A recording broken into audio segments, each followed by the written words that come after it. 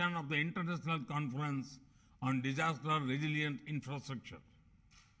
At the outset, we must remind ourselves that the solemn promise of the Sustainable Development Goals is to leave no one behind.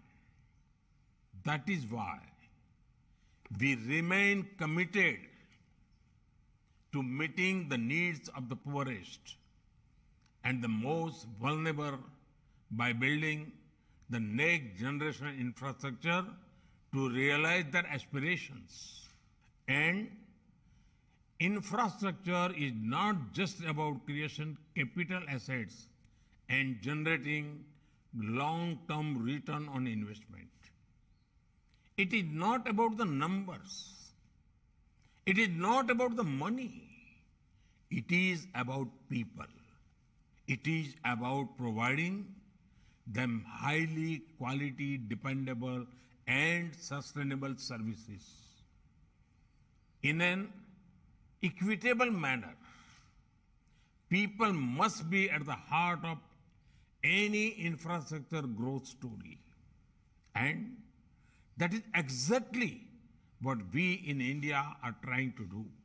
As we scale up the provision of fundamental services in India, from education to health, from drinking water to sanitation, from electricity to transport, and much more, we are also tackling climate change in a very direct way. That is why at COP26, we have committed to attain net zero by 2070 in parallel with our developmental efforts.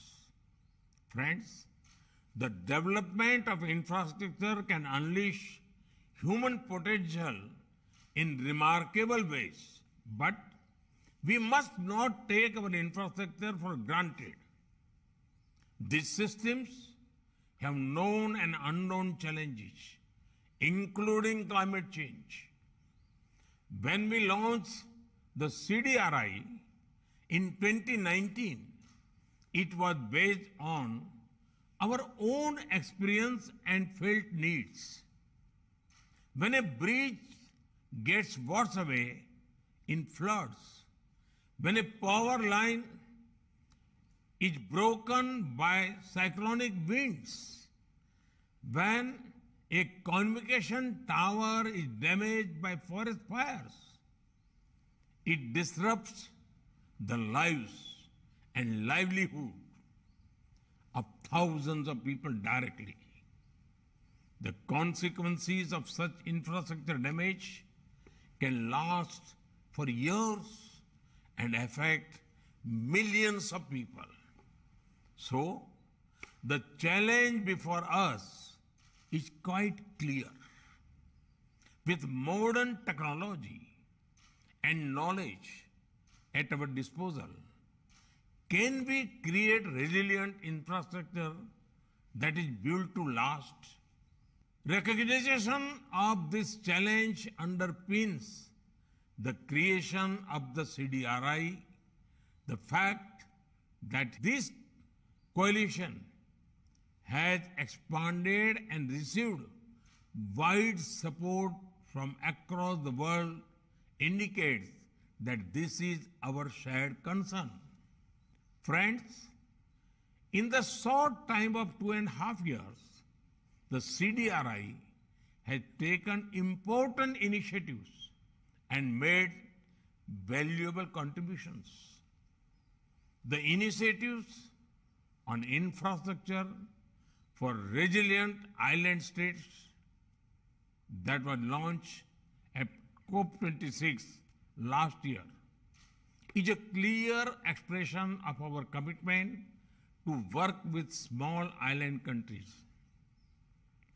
CDRI's work on strengthening the resilience of power system has already benefited communities in coastal India by reducing the duration of power disruption during cyclones.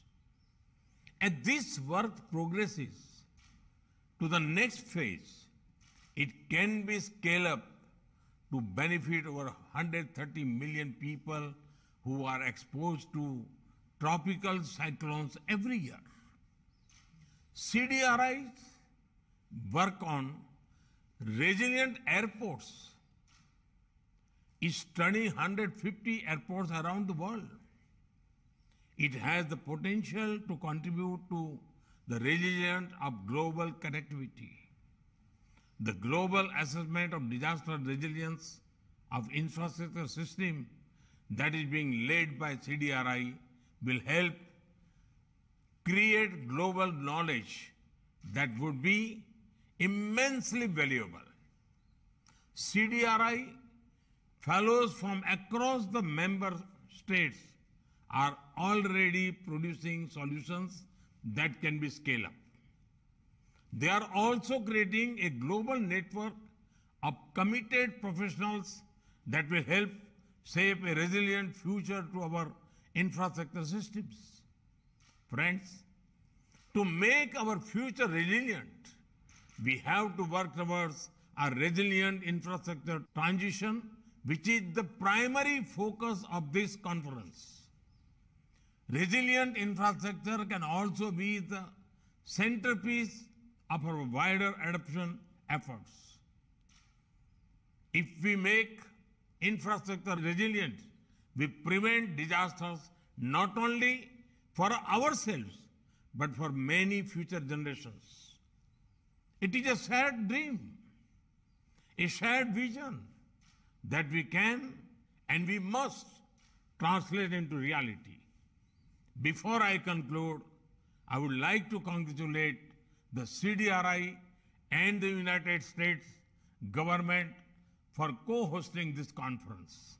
I also wish to extend my best wishes to all partners who have co-created this event. I wish you all fruitful deliberations and productive discussions. Thank you. Thank you very much.